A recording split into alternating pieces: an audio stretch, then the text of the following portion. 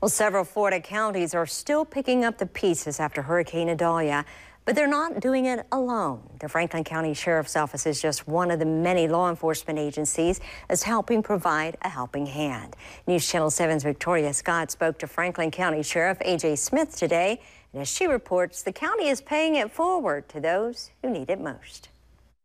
Franklin County dodged a bullet again. We've been blessed. Michael just missed us, and now this hurricane just missed us, and so we've been very fortunate. Hurricane Idalia damaged parts of Florida's Big Bend region, but Taylor County wasn't left to fend for itself. The Franklin County Sheriff's Office made the trip there to assist. Well, initially we took a semi-load of ice and about 15 generators, went to Taylor County, and we stayed till pretty late giving out ice. We at one of their food distribution centers, so people would come through and get a hot meal, and we'd give them, ice to take home. Franklin County Sheriff A.J. Smith says deputies also stopped in Dixie and Madison counties. In about 2 days, we hit 3 different counties. He credits his county's residents for their unwavering support. People have donated everything from money to ice. We raised about $9,000, and we're going to split that cash between Dixie County and Taylor County. We had a lot of people in the county that donated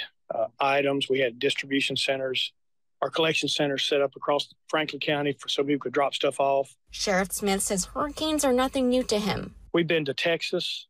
We've been to Monroe County, Key West. We've been to Lafourche Parish, Louisiana. We've been to Fort Myers. But he says people's kindness and positive attitude amazes him every time. I think that's what we need to see more of, in the world today. Be kind to each other. And this is just a way to be kind to people that you don't even know. In Franklin County, Victoria Scott, News Channel 7.